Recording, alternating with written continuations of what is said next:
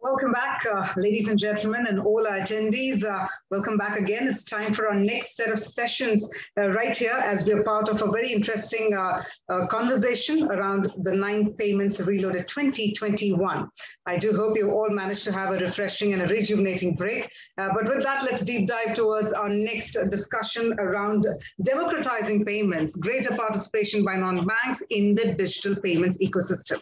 Now, to set the tone and also to moderate this wonderful panel discussion, we have with us Aarushi Jain, Associate Director, PwC India, who comes with more than a decade of experience in advising clients in the BFSI sector on digital payments as well as fintech.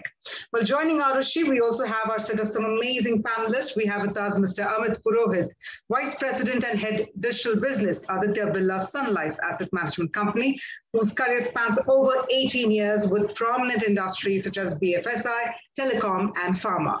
We also have with us Ms. Arundhoti Banerjee, who is the COO Zaggle. In fact, she's a payments and fintech veteran who comes with more than 15 years of experience, and her expertise lies in business strategy, product development, strategic partnerships, as well as P&L delivery.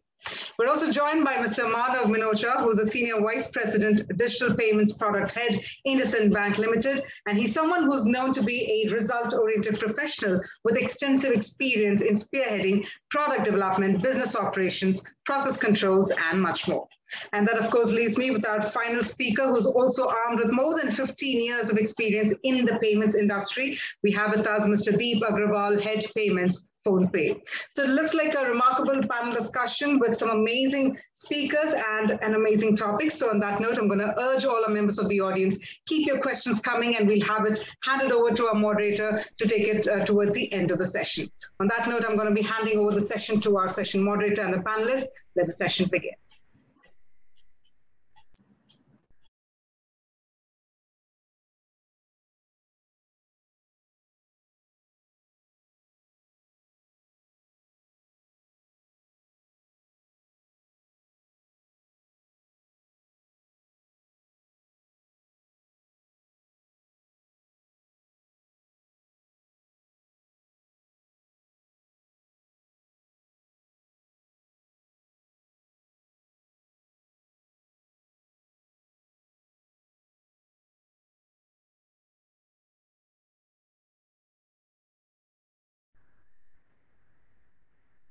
Good afternoon, everyone. I hope you're having a great day so far. Lots of interesting discussions happening.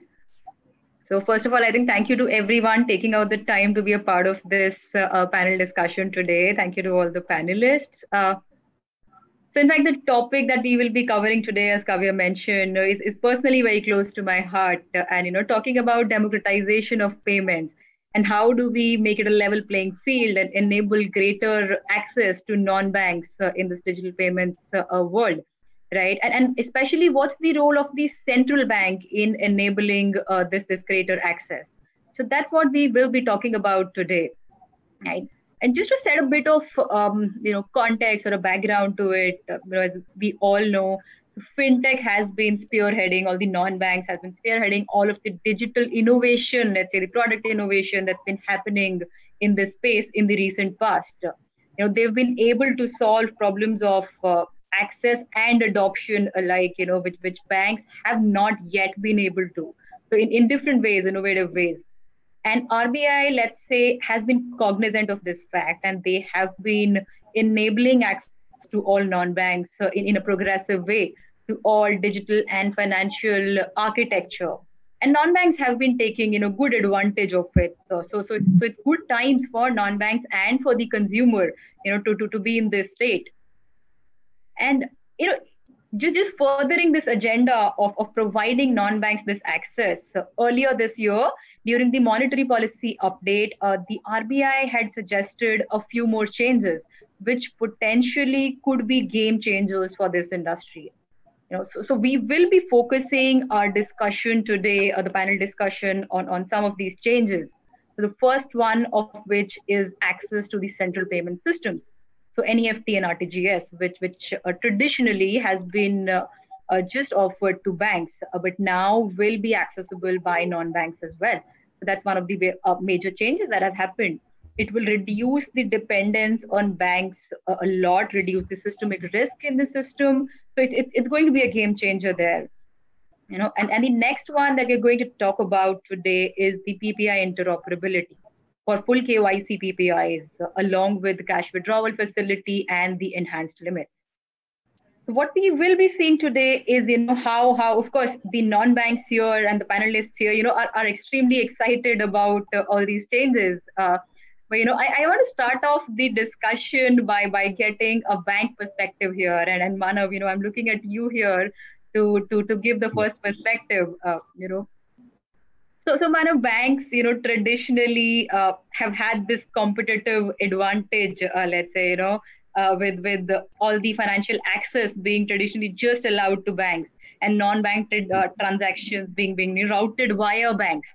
With the landscape changing, right? With all of this changing, and non-banks today might even just start offering, NEFT and RTGS services to customers. Yeah. Right?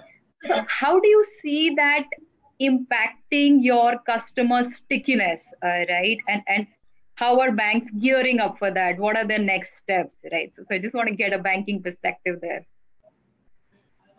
See, first of all, I just want to say that all what I say is my personal opinion. I'm not speaking for the bank per se, but yeah, personally, I have always believed, and I continue to believe, that fintechs play a very important part in, as we have the subject of the discussion as well, democratizing payments. And banks have always been good at banking services. If we talk about payments, since whenever this wave of payments started, I think fintechs have been extremely instrumental in increasing the volumes. They have not taken away the volumes from the banks. We have here my colleagues, my friends from PhonePe, from Zaggle. All these players are working in tandem with banks. So it's not that banks and fintechs are competing.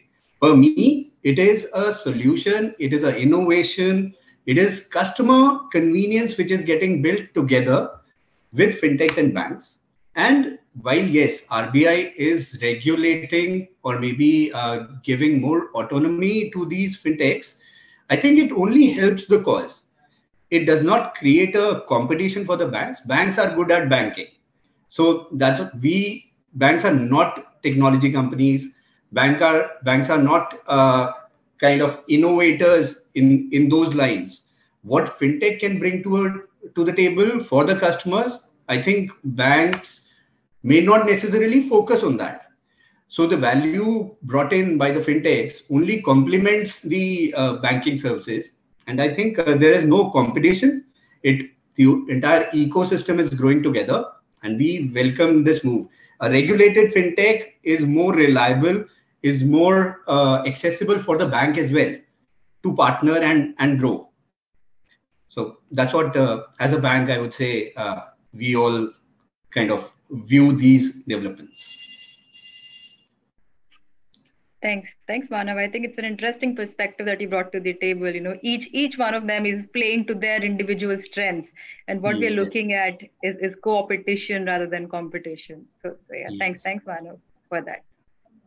So with that, I think Arundhoti, I want to move on to you next, right? So we've always seen fintech, especially like yourselves, keeping technology at the heart of it, building solutions for your customers and providing them financial services, right? With this access to central payment systems, this will be another lever for you to leverage and build unique services for your customers, and with a very reduced dependence on banks, right? So I want to understand how big an opportunity do you see it as, and also are there any specific use cases or propositions do you see gaining traction with this direct access? Absolutely. So thanks for the question, Aarushi, and, hi to all my friends here. So, I'd probably kind of start by talking a little bit about this whole place where it's just really fun to pit the fintechs against banks. I'd love to kind of second what Manav just said, so it's absolutely impossible for the two entities to do without each other. Right. So, and we've kind of seen this through our entire journey that if you remember, they see fintech was not even a word probably 10, 12 years back, right? So it probably emerged a little bit in the developed markets with pricing and user experience being the core pieces being driven, and then later down the line it moved to infrastructure, right? And honestly, I think India has been, it's a case study in even developed markets in terms of how regulations in, fintech and regulations in the industry have actually helped India leapfrog in the fintech movement, right? And quickly on the, in terms of, I think I read a recent BCG report that said that fintech in India is going to be a $150 to $160 billion valuation industry in 2025, which is almost like 3x of what we are today. And payments is definitely the flag bearer of the fintech industry in India. So with that said, I think fintech, non-banks, has to work very closely and in complete collaboration with banks. And especially at Zaggle, we've done this. In fact, Manav and I work very closely together in terms of a lot of offerings that we have in the market, right? And purely in terms of, the new regulations, I think it's very heartening to see how the regulator is helping this industry grow, right? And a lot of times, not just in India, I've worked in various other developing markets earlier. I think when you go to partner with a bank specifically, that's a custodian of trust. The way we view banks is they are the custodian of trust. That's why consumers come to banks, right? So banks are very high on regulation, security, compliance, and rightly so. So sometimes, a lot of areas where fintechs were not regulated becomes an area of concern. So with what the regulator is doing in the country for us, I think it just kind of helps this collaboration further.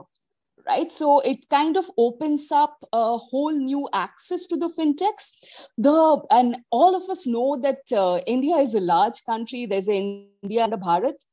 With fintechs, I think it just opens up the probability of taking a lot of offerings to newer user segments, to the nooks and corners of the country.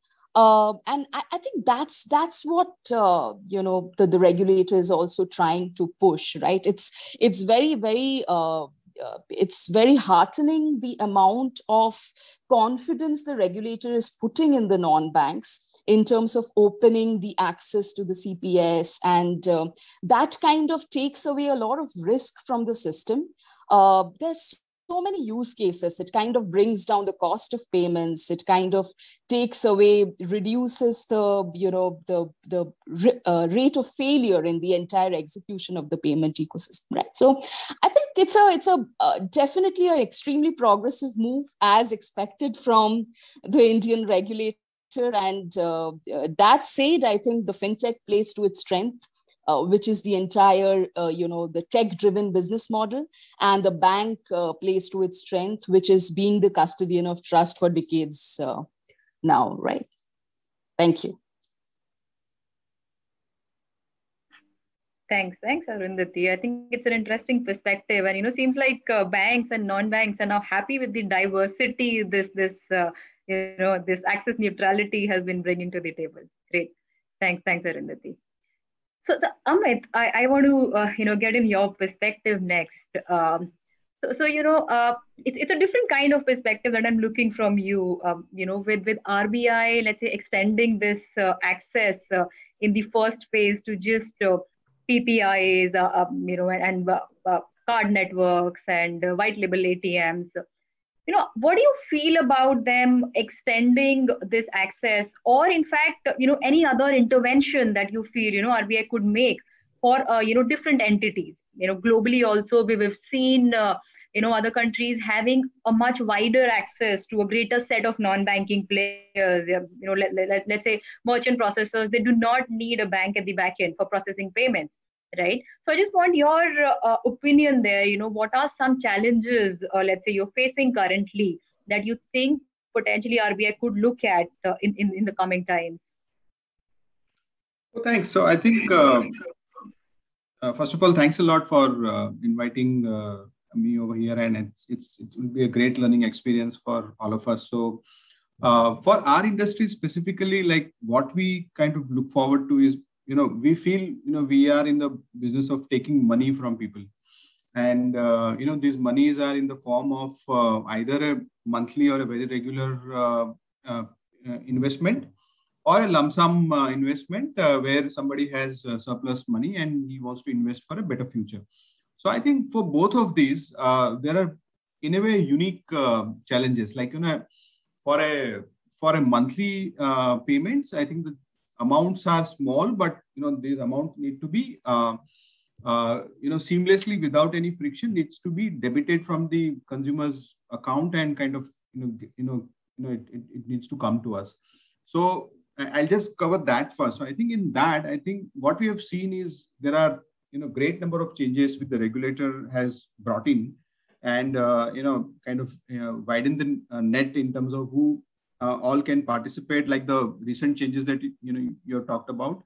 Plus, I think the modes of making payments. So I'll just give an example, like the recent UPI mandate, which is gone live, and the way people are picking up that as a means to register customers, SIPs, through this mandate. One of the brightest example is my partners here, like PhonePe. So PhonePe is recently picked up, and it is doing wonders for end customer. And you will not believe it actually registers your SIP in flat 5 seconds. Flat 5 seconds. Select a product, enter the amount, enter your 4-digit PIN. Your SIP is registered. I mean, what more can someone want? So I think going forward, participation from more and more, I wouldn't say non-bank, but for more and more entities, would kind of help us, widen the net, because net what all of us have done in the industry is hardly maybe 2-3-4% of the customers have gone onto the bandwagon of investing and making their the future brighter. So today, large amount of money either is below the pillow, or max to max it is in the banks. Somebody is earning an FD or on a retail this thing and all. So I think a great step, and we always believe that RBI as a regulator is one of the biggest support for the whole of ecosystem. The last mile guy, how we all know how they have kind of helped secure the lowest of the denominator customers money also. At the same time, thinking through and kind of bringing all these wide looking changes. In fact, we get surprised the way RBI and SEBI come up with the regulatory changes. Many a times, many of the industry guys also have not thought through. So that's why they kind of come back and kind of help the overall ecosystem. I'll cover the next point, which is getting the money from the customers on the larger amount side, like the suppose you want to invest 5 lakh and 10 lakh and maybe more than that. So I think that's where I think some amount of innovation is needed, because most of the times I know it is bank led, wherein banks ask customer to put the limit, saying that how much you want your net banking to kind of this thing, and if you want to increase, you come back to me or something like that. So those places, maybe if you can give a little better experience to the customer, both bank and non-banks, in terms of making that transaction also seamless, frictionless, and within a jiffy. I think that overall would help us a lot. And specifically, I'll just touch upon the SME and the corporate entities also, how someone can make their paying life easier, smoother, because technically, and we all discussed that there are only 2 problems that this particular industry is kind of needs to overcome. One is entry and second is exit. Entry is KYC, wherein all the time we ask the customer to prove himself. No matter what, if you've done bank account also, you need to come and give me your KYC. You need to prove, you are who you are and where you stay and, what you do and all that. So that many times becomes little, overwhelming for the end customer who is kind of getting into the whole segment for the first time.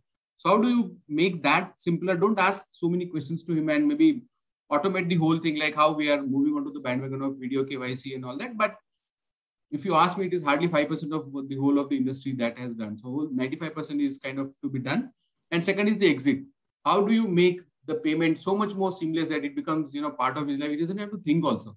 While he's making a payment, UPI has done a great service to the whole country. I think if we can leverage UPI to many more use cases, why can't credit card be part of UPI? Why can't, your loans, disbursement of loans be riding onto UPI and many more use cases. So yeah, I just had to submit these and thanks for that. Thanks, Amit. I think, very good food for thought. And I think not just for the central bank, but for some of our fellow panelists here as well. So, thanks for bringing that perspective, Amit. Great. Yeah, thanks. So Deep, I want to move to you next. And, just picking up on the point that Amit mentioned, UPI has done really well. And especially, for a player like you, we all know that you've been able to capitalize the UPI bandwagon, rather well on UPI front, right? And with all these changes that are coming in with the access neutrality, lesser disruptions, lower delays in processing of transactions, the customer experience is just bound to get better, right? And we will see the volumes going or shooting up even further. The kind of exponential growth you were able to see with UPI, I think, potentially it could be replicated with these things.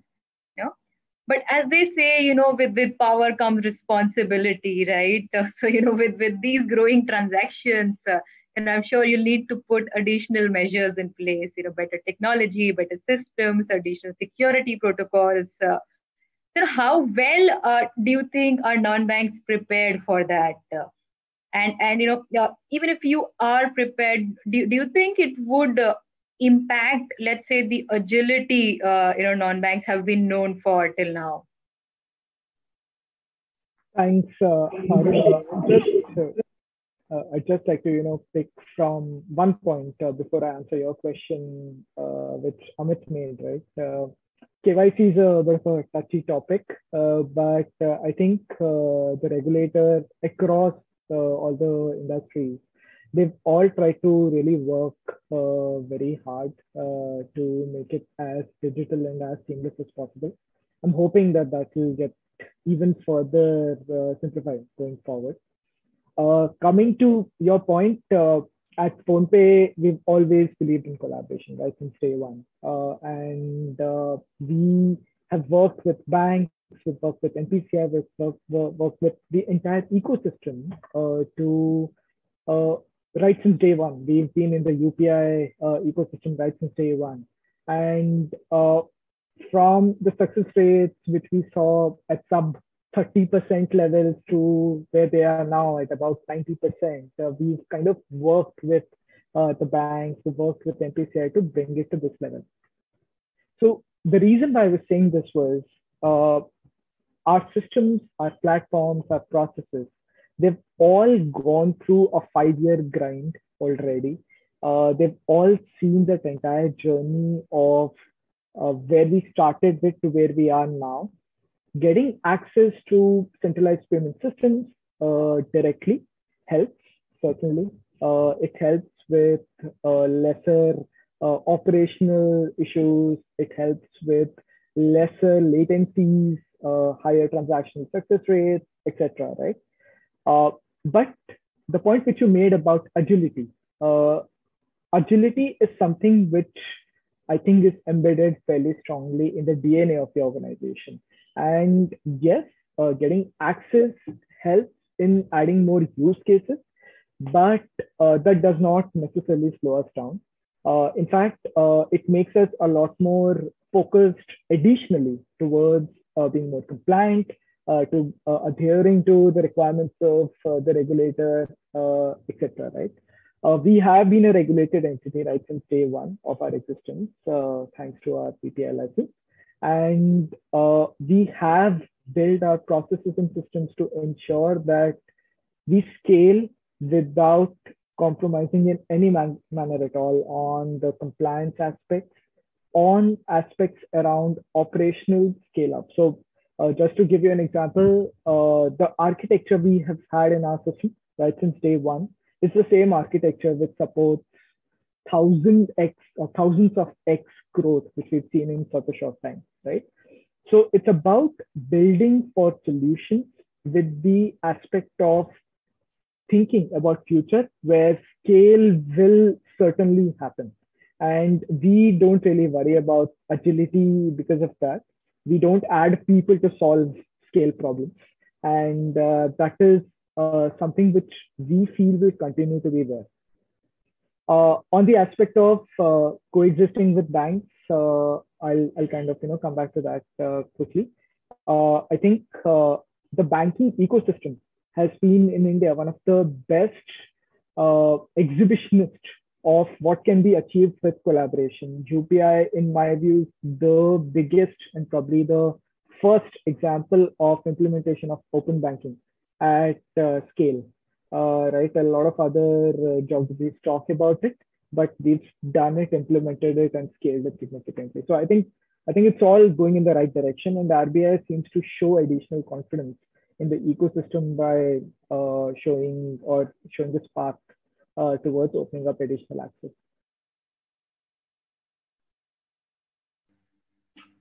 Great, thanks, Deep. I think it's good to know that non-banks are geared up for this rapid growth that's to come, and that wouldn't be at the cost of customer trust. So yeah, thanks for adding that perspective, Dave. Great. So I do want to touch upon the other change that the RBI has brought in, and that's for PPI interoperability for full KYC PPIs, right? And maybe I want to start off with you, Arundhoti, here. So we all know, RBI had released these guidelines, for PPI interoperability sometime back as well, and the market didn't really see a lot of traction there. So which is why I think they've made it kind of mandatory now. So with the PPIs becoming interoperable, the revenue models are bound to get a realignment. They're bound to change. The business models of the industry are bound to change. Also with the cash withdrawals and the enhanced limits. So this with this entire realignment, how do you think your product propositions will change? How will you let's say a certain newer use cases which will be relevant for these changing business models? Sure. Thanks for that, Aarushi. So, yeah, you're right. I think the RBI governor, issued the necessary guidelines way back in October 2018, and in terms of adoption towards interoperability, right? But we really didn't see a lot of voluntary adoption there. So, which is now why it's a mandatory mandate for all full KYC PPIs and for all payment acceptance infrastructure. So I think the allowing of cash withdrawals from all PPIs, in conjunction with this mandate for interoperability, this will kind of boost migration towards KYC PPIs and would obviously complement the acceptance infrastructure, especially in the tier 3 and 4 centers, right? So the other piece with interoperability is that it will definitely give a lot of, push to, the wallets to kind of claw back a little bit of the space. Right. So basically, interoperability will provide a really good push to the wallets and PPI providers. The only piece is when we do this, the transition might be fraught with a little bit of, the kind of risks that we see in digital adoption. Right. Customers will have to be a little more careful about digital frauds and wallet providers, and what Deep said, the kind of security infrastructure that, payments providers are investing on becomes very important with this kind of an interoperability move, right? And obviously, the regulator's objective is to protect the customer and make the transactions as safe as possible. The good part is, the fintechs and NBFCs are a very significant contributor to the credit growth, right? They've captured a large portion of the credit pie, and they're being able to reach out to the entire underserved and underbanked sectors and playing a pivotal role in the overall financial inclusion objective.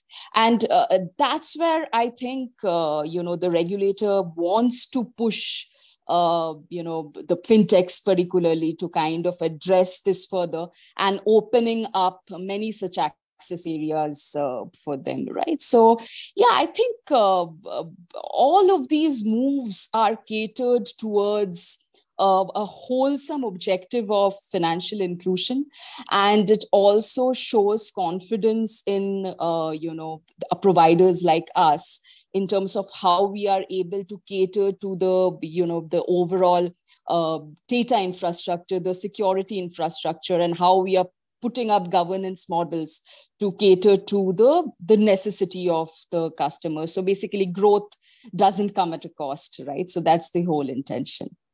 Super. Thanks for the question. Thanks, Arundhoti.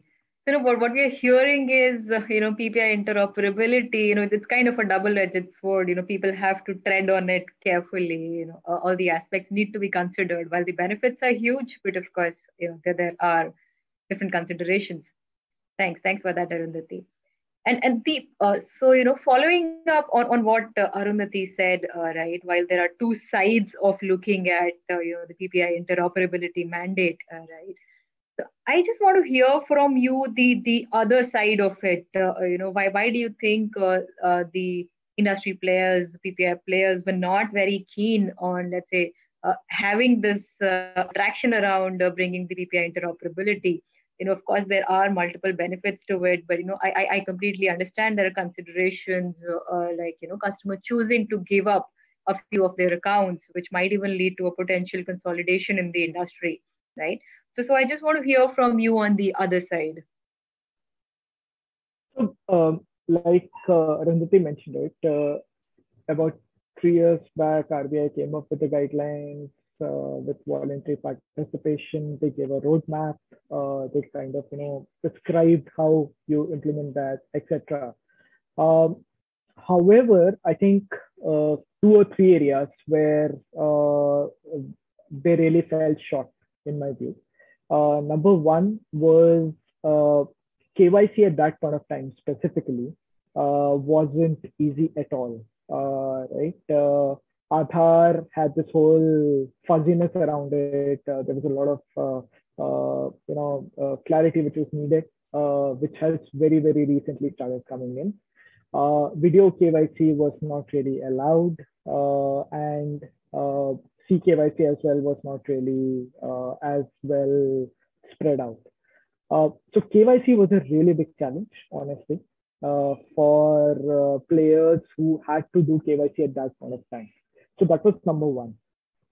Number two was a significant growth in the UPI transactions was kind of leading to questions for consumers, for players, for everybody around the kind of use cases and the utility of PPIs and wallets.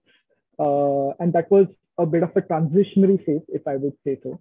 Now I think we all know where UPI is heading towards, and as an ecosystem, as PPI players as well, we are absolutely aware about the areas where we can solve for better with a wallet, for example, right?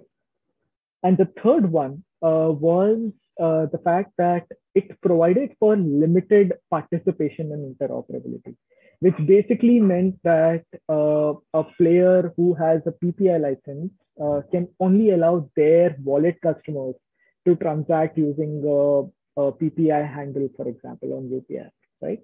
It did not really go the full hog and allow for full interoperability in that sense. And hence, I think the participation was minimal. The value wasn't really seen as much. This also kind of got extrapolated with RBI introducing the Min KYC wallet, about 2 years back again.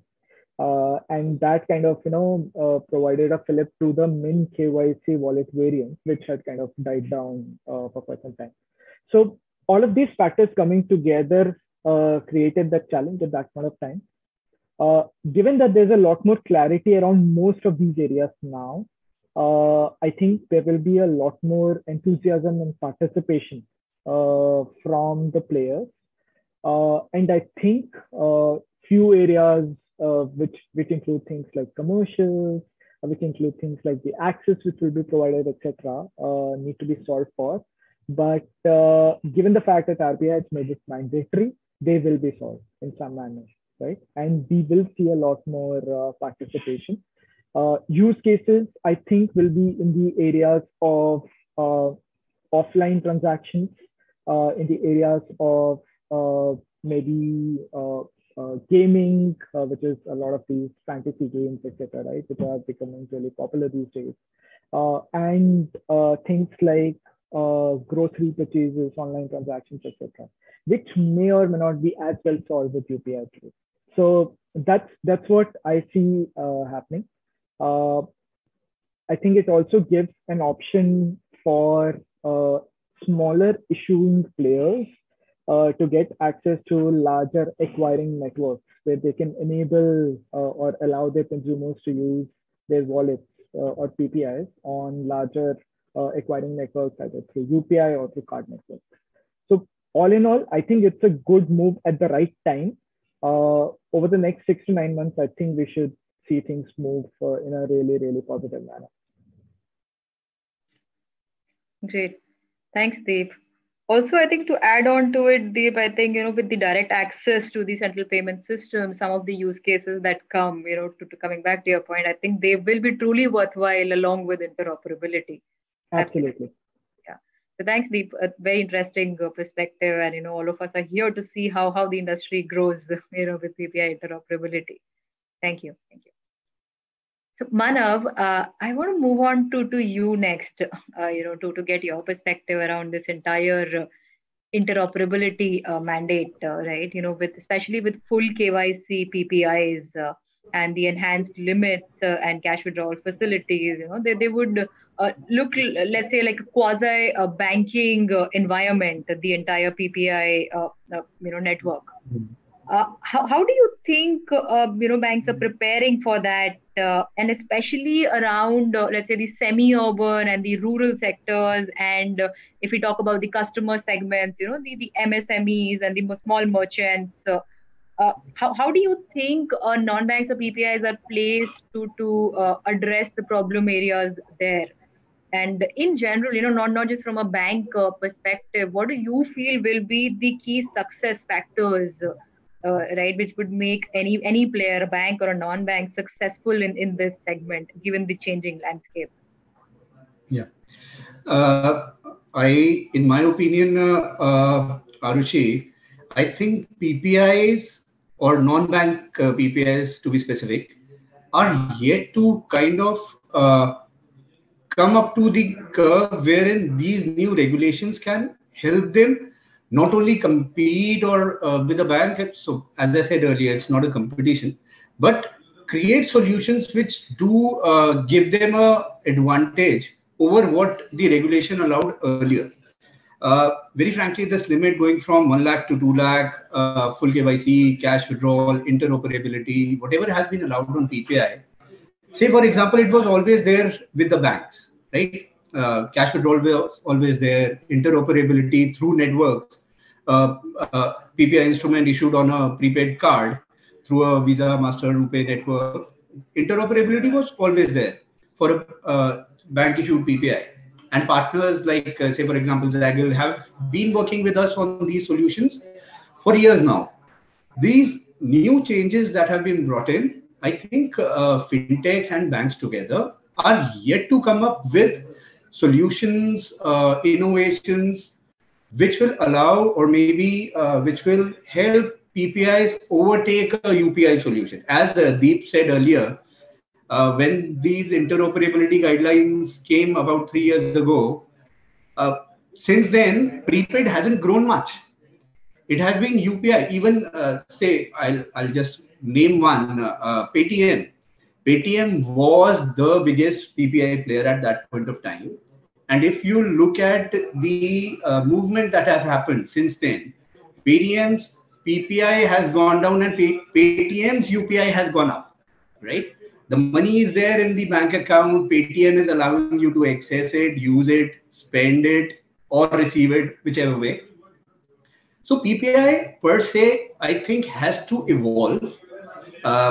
The first or the greatest use case introduced by Paytm around Demon and everything was a wonderful use case there. But since then, nothing much has changed on PPIs. I think for a prepaid instrument, new use cases have to come, and fintechs, I strongly believe fintechs are the ones who will bring those use cases in. Banks are there to, of course, support. But yeah, UPI has been eating into the PPI share, I would say. And you don't feel the need of parking money in your wallet first and then transact. You are transacting. PhonePe is enabling you to make payment to any merchant through your bank account, any bank account, using a single application. Then why get into a hassle of moving money from one source to another? So yeah, I think while these guidelines have been loosened, we are yet to see better use cases come up where these can be utilized well. So yeah. Great. Interesting observations, Manav. Interesting. Yeah. I'm sure PPI counterparts would agree to that. But yeah, it's to see how this opportunity shapes up. Yeah, and how financial innovation. It's all about that. So yeah, we're all here to see how it shapes up. Thanks, Manav. Great. So Amit, I want to bring you in next, and it's a very interesting perspective, that we're looking at from you, as a consumer of digital payments. And you're dealing with a lot of let's say the panelists here, the banks, non-banks, PPI players. So with this interoperability mandate coming in, I want your views on two areas specifically. As an industry, how do you see this mandate impacting? And when I say industry, on the customer side, do you see the customer experience getting better with this, right? And the other area I want you to touch upon is the business and revenue models for players like yourselves, dealing with multiple PPI players. Do you think there would be a shift in your business model and how you deal with different non-bank players given this mandate? Very interesting question, first of all. So I think what I see here is, if you take care of first experience part, like how customers are used to using PPI for various use cases, and you have a first mover advantage, then I personally, like, if you ask me this question, this is completely personal answer. I don't see me moving to something else apart from the experience which I have been doing since some time. So this is a little challenge with the human behavior. You don't change the behavior quite often unless and until it is quite stark. Like all of a sudden UPI came, and all of us remember how UPI came in the beginning.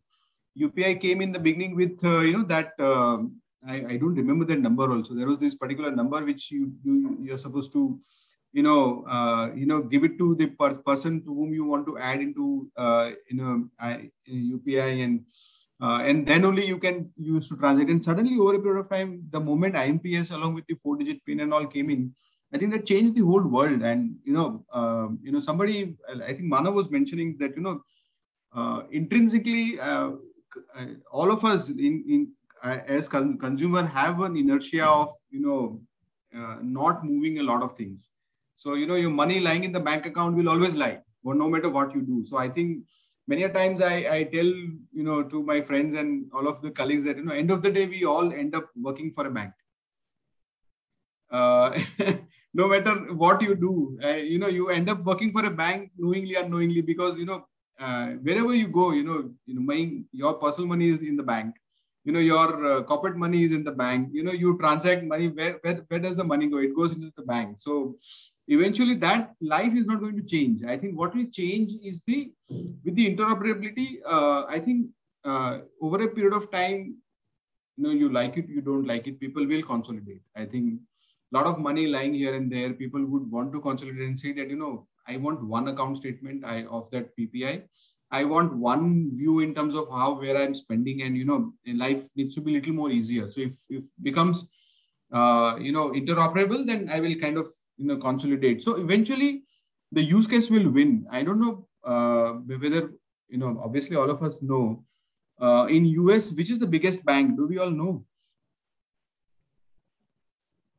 I will not say biggest, but I think the large amount of chunk lying in US is with Starbucks. The Starbucks app and the payment that you make, buying coffee, huge amount of money lies there, because what people end of the day are looking at is convenience. Saying that when I'm standing in the queue, or maybe when I'm buying online, I don't want to swipe here and there and make a purchase. Let it be maybe 1,000 rupee. I'm converting into INR. Let it be 1,000 rupee lie over there. And whenever I kind of want to buy a coffee, I just need one click and at least my payment is taken care. So I don't want to go through the hassle of buying cappuccino and frappuccino. That anyways is a hassle. So that I have overcome. Now beyond that, I don't want to make life easier, difficult by making a payment choice. Saying, should I make a payment through UPI, or should I make a payment through NEFT or RTGS? Doesn't come here, but through some other debit card or credit card, and how many cards I will save, and there is a security overhang for the cards, and obviously a lot of things in India has been taken care with 2FA and all that. But I think convenience, if somebody is taken care as part of the use case, a lot of things will move there. As part of people making those calls, saying that if life is convenient, I'll move there, and I'll consolidate and create a kitty over there. So in saying that, I think a lot of competition, customer eventually wins, and consolidation is the way forward. That's what I see going forward. Sorry if I've ruffled some feathers. I didn't intend to, but by the way, I'm a huge fan of all the UPI apps, including PhonePe and Google Pay. So, great amount of work done. Some of the banks like HDFC, ICICI, kudos, including IDFC. So great work. Thanks, Amit. What a stellar way to end the conversation. Yeah, praising a panelist, but yeah, absolutely. I think it's been a great discussion that all of us have had, and we didn't even realize that we've been speaking for an hour. So yeah, I think it's been an extremely insightful and thoughtful discussion, and good observations coming through from all panelists. I'll just wait or maybe check if there are any questions coming through. Otherwise, I think in my opinion, expanding this access and this entire interoperability thing, banks and non-banks, I think equally everybody is both excited and geared up at the same time to make the most of these changes. And we're pretty sure this is going to be a game changer for most of us in the industry. More than anything, I think it's going to bring in more diversity and build in a lot of resilience in our digital payments ecosystem. Yeah, I think that was it from my side. I would want to open the floor to anyone, at this point in time, if you have any closing remarks or any pertinent points that you think would be very relevant to this discussion. Anyone, Deep, Arundhoti, Amit, Manav, anybody who wants to come in at this point in time. Arundhoti, I see you unmuted. Go ahead. I think a single line here, Aarushi, is, banks or fintechs or non-banks or NBFCs, ultimately it's the consumers who win.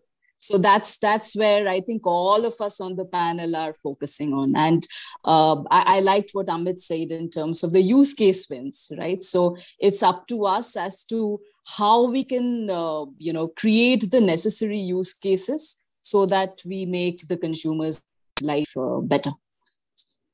That's it from my side.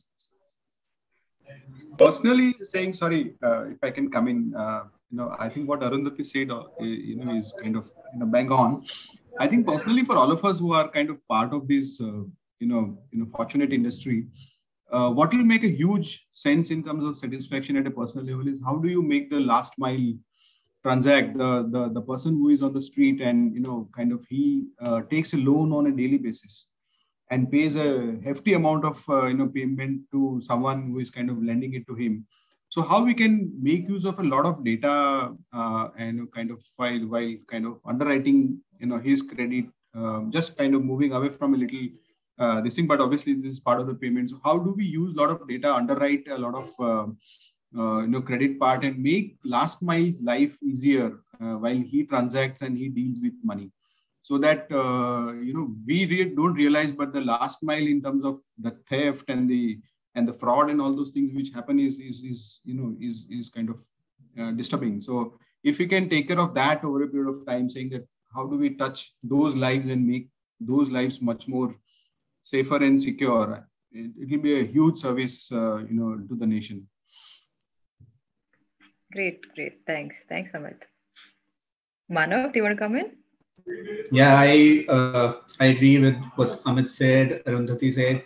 I think, and what I started with, this is a collaborative environment. Payments ecosystem has been changing drastically month on month, year on year for last good 4-5 years now. I think it is in next 3 years, perhaps it will be a different landscape altogether. But yeah, I think it is. These are exciting times for all of us in payments industry. Yeah, looking forward to work together with fintechs, with regulated entities, the networks, and see how it shapes up. Absolutely. Thanks, Manav. Deep, over to you for closing comments. So first of all, I'd like to really thank you for moderating this amazing discussion. So it was a great conversation. I think Amit and Arundhoti, they got it absolutely right. Consumer is the one we're all solving for. And if we all have the right focus, I think we will all probably find different paths to reach there. It could be collaboration, it could be co-opetition, it could be maybe something else, right? But I'm pretty sure that if the objective is right, we'll all ensure that we reach that. Thank you. I think to everyone, I think it was an amazing discussion. Look forward to interacting with you all. Back to you, Kavya, I think. Thank you very much, Aarushi, for beautifully moderating that session for all of us. And thank you indeed to Arundhoti, to Manav, to Deep, and Amit. Thank you very much for joining us this afternoon and for sharing your valuable insights. Much appreciated. Thank you once again for your time. Thank you. Thank you very much. Thank you so much. Thank you. Pleasure being here. Thank you. Well, with that, we call it a wrap to another insightful session, ladies and gentlemen. Thank you very much. Yeah.